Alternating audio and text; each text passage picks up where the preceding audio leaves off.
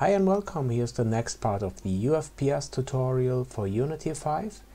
And in this one I'm going to reuse the logic we created for the enemy, for this monster here, for a new character, and this will be a zombie. I downloaded this Toon Zombie pack, the link is added to the description of this video, and it consists of some nice zombie characters and animations for them.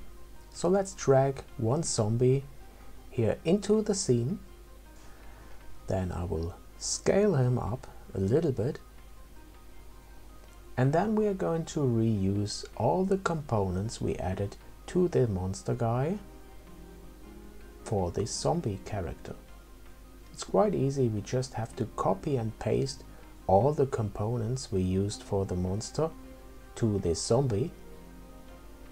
So let's start. First, the capsule collider. Just select this here, right click, copy component, then select the zombie and just paste this as a new component. It's too big, but we can resize it and relocate it, change the radius till it fits the zombie character.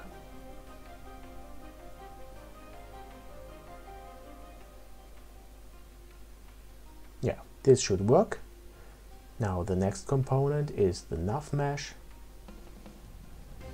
Again, copy it, then back to the zombie and add it here as a new component and scale it down. Decrease the height, the radius. Yeah, that will do. And then let's copy the script, the damage handler. As you can see, I renamed it. The name of this script was damage handler monster. It was specific for this monster, and now it is called damage handler enemy. This means you can reuse it. So let's just copy it here to the zombie, and I will upload this script to my Patreon account, and you can download it from there for free.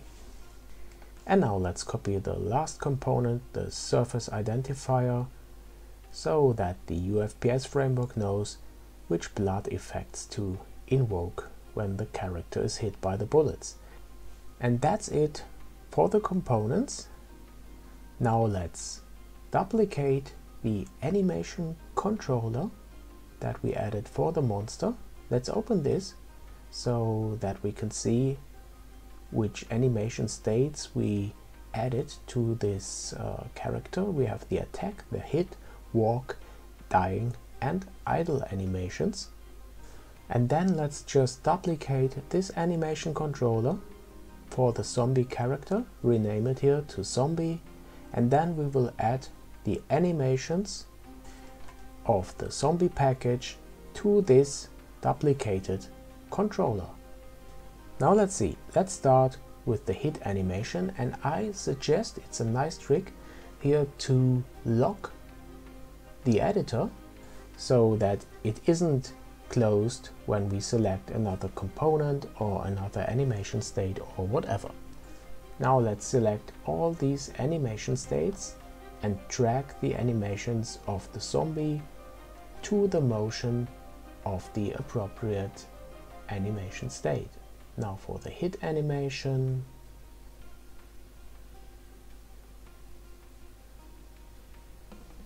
then we have here the idle animation.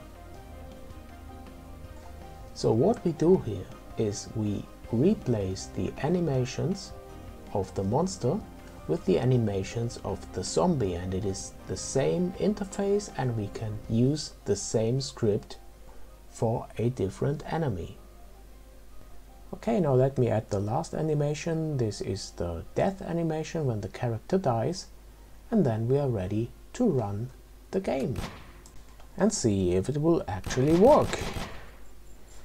Okay, for the monster we know it will work. Yeah, here comes this zombie. The walk animation, oh, that looks great. Really cool. A nice dying animation. Now let's start again. Here he is.